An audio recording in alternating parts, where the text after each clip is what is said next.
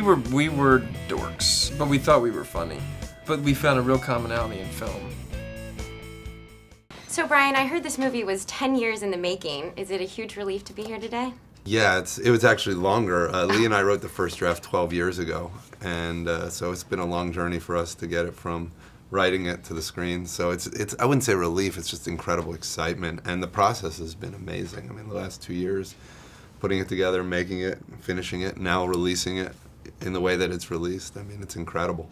Well, it's an absolutely beautiful story. What inspired some of the themes? It was a conversation Lee and I had in the car one day, stuck in traffic.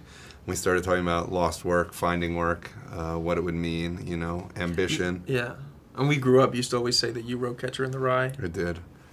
I guess now. Huck Finn. We'd be reading Huck Finn. He's like, I wrote this passage. I guess somebody stole it. Now's as good a time as any for me to tell you I didn't write either of those. Well, everybody knew that.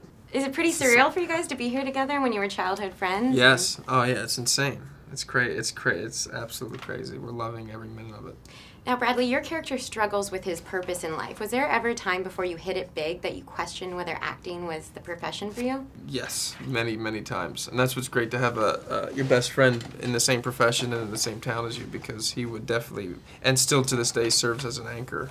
You and Zoe Saldana had amazing chemistry in the movie. What was it like working with her? Incredible.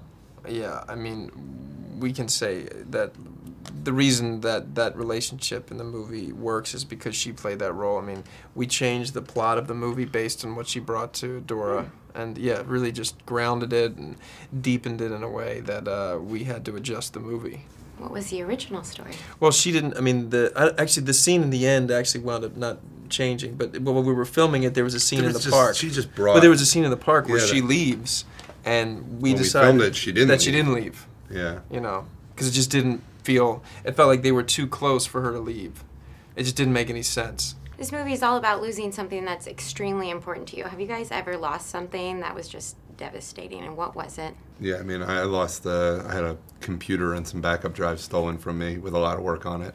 It was very emotional, very tough, very tough. Losing all your pictures. Absolutely. You know, and stuff like that. That was really hard, and yeah, it still bums me. I mean, what comes to mind is one time I found this computer on the street, and I couldn't believe it, and it had all this writing that I had written that I hadn't remembered that I wrote, and these pictures that I loved. It was my computer. No, it wasn't. No. What are you talking about? And then you went and you published it? I haven't yet. I'm going to, but I forgot all these things that I'd written. Can I see it? I destroyed it. So what were you guys like growing up? Tell me some fun stories. We were dorks. Not me. But we thought we were funny. But we found a real commonality in film. We cooked a lot, hung out with Alvin Williams. We did cook played a for lot. the Toronto Raptors. Still cooking? Yeah, oh God, yeah. He cooks. He cooks. He eats. Yeah, I eat. What's your specialty? Anything. He can really cook, for real. Nice. For realsers. For real, yo.